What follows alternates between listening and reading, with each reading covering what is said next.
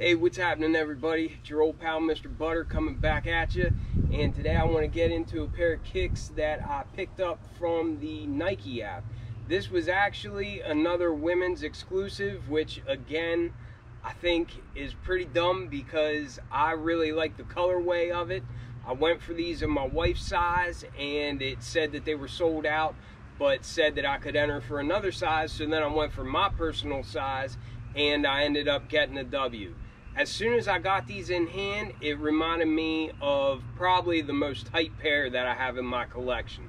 But I'll show you that here as we get into it.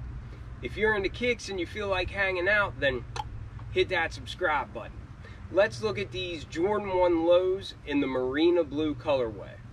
Alright, so to start it out, this is a women's Jordan 1 low release. So we got the white box with the gold Jumpman. We're all used to seeing that. The tag reads Women's Air Jordan 1 Low. The size is a women's 12, which equates to a men's 10.5. And the colors on here are white, dark marina blue, and white. And the retail price on these was $100. They were $106 altogether with tax and everything. I'm hanging out with little man today, so apologies for the background noise. What's the matter?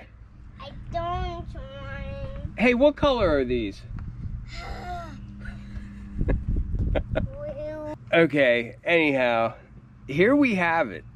And like I said on the intro, as soon as I got this pair in hand, it really just reminded me of whenever I got the vintage green Dunk lows that my wife's account hit for.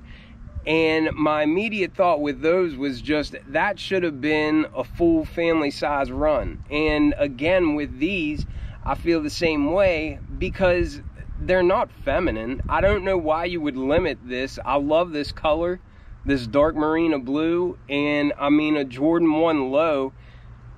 Most people that I know like Jordan 1 lows, and this pair in particular I just think looks really, really clean. I really, really like this shade of blue, and I love the shape of these shoes. I think they came out really, really well. And for that $100 price point, I think these are really nice. And as soon as I opened the box, they immediately reminded me of another pair of shoes that is definitely the most hyped shoe that I have in my collection.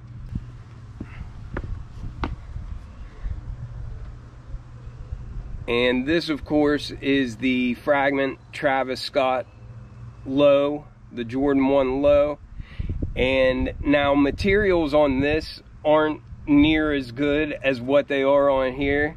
And obviously this one has a whole lot more hype surrounding it because anything with Cactus Jack or Travis Scott, any Travis Scott collaboration is going to have that crazy hype.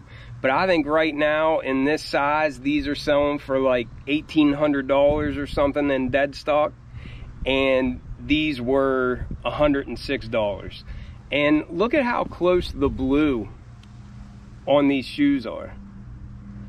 I mean, the shade of blue is really, really close. And I actually told Silent Z as soon as I opened these, I'm kind of itching to do another custom on these. Like, I'm really wondering if I could make these out to be a poor man's, you know, Travis Scott Fragment 1 low.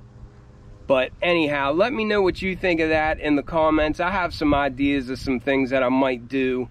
I did my first custom here not too long ago and made a pair of Forum 84s more like a Chicago color blocking. But I'm really thinking that I might turn these into these, or at least just a little bit closer to this. But anyhow, that being said, right now on the resale market, the prices of these are not high at all. Like, I think that on resale, I think this size, like a women's size 12 or a men's size 10.5, I think these are only going for like 130 bucks or something. So, I mean, they're really affordable even if you didn't get them at retail. And I think it's a dope looking shoe. I mean, Obviously, it doesn't look exactly like the Cactus Jack one, but it's pretty close. I mean, when you're considering how far away the prices of both of them are on the resale market, I think these are really slept on, and I'm seriously debating doing a custom with these. But anyhow, starting with this outsole, of course, it's just a Jordan 1 tread pattern, pivot point in the front, Nike branding at the midfoot, and it's in that dark Marina blue color, and it really matches the blue on the Travis Scott lows. It's very, very close to the same shade. But then coming up to the midsole, you can see that nice Marina blue meets a bright white color, and it's got bright white stitching, and it's just done really, really neat all the way around. Looks pretty good. That's one thing I was thinking, is if I could kind of get this to be more of like a sale color if I were to do the custom. But I don't know. I've been doing a little bit of research and just contemplating if I want to do it or not, or just leave them as they are, because they look good. But then coming up from that bright white midsole, you can see we've got this dark Marina blue leather, and it does have a synthetic feel to it, but it feels better than your average GR Jordan 1 low, like your non-OG Jordan 1 low or your average Jordan 1 mid. It does feel like it's got better quality to it than what we typically get. And I don't know if you can see or not, but that leather has a little bit of a texture. It's not tumbled, but it's got more texture on it than what the white leather does. But anyhow, we've got that dark Marina blue leather for the mudguard, and then going up the eye stays, we've got it on both swooshes, up around the collar here in the back, and then on the bottom of the heel here. And I really like the way this Wings logo pops off of there and that bright white stitching. I think that looks nice. But all this blue leather has just a little bit of texture on it. It's not tumbled, and it does feel kind of synthetic, but it feels better than what we typically get on Jordan 1 mids and Jordan 1 lows. For the base of the shoe, we just have this bright white leather. Here on the toe box, you can see those perforations like we always get. And this is more of a smooth finish than what the blue leather is. And we've got that on the toe box and then on the side panels. And that bright white leather matches our white tongue that we have. And this is like a standard nylon tongue. Feels just like every other Jordan 1 tongue that we have. And it's got this Jumpman embroidered there in the dark Marina blue stitching.